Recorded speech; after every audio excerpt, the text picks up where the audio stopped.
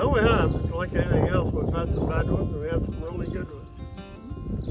We had some wheat that right at 100 bushel one time, dry land. That hadn't been too many years ago. Been pretty good the last couple of years. Yeah. And we had some where you just needed one truck and it only held 250 bushel, and you cut 80 acres and took it to town and hoped it was full. So you get the good with the bad out here, and it's a kind of tough year this year.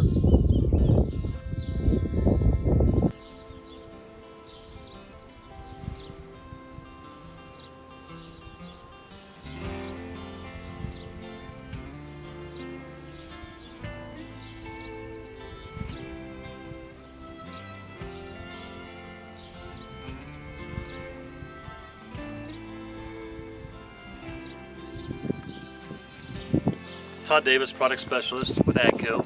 Cover Gleaner combines and everything red as far as Massey Ferguson goes. The connection here today is my Uncle Larry. They asked me to get the combine ready so he could go harvest this year. The combine's been parked for 2 years. It took us about, I don't know, 3-4 hours to get it going. Had to put new batteries and all that good stuff in there. And finally got it done, and he cut his, last 13 acres today.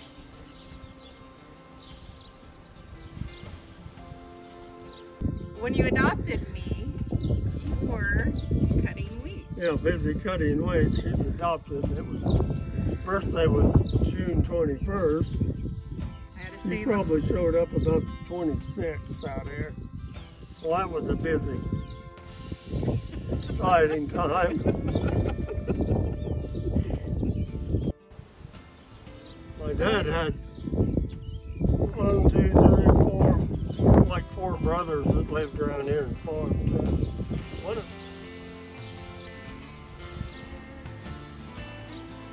They used to tell about how he had an uncle that lived down by Halford. I don't know if you know where that's at, but they had 11 kids too, and they would come up and they'd have a baseball game.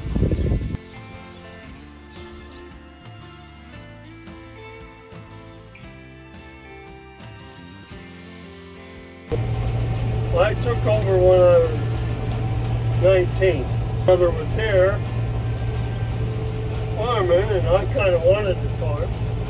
He said, well, he wanted to go to college. That was the year that Colby College started, 65 or 66. And so I was down at 4 days. So then I come home and been here since.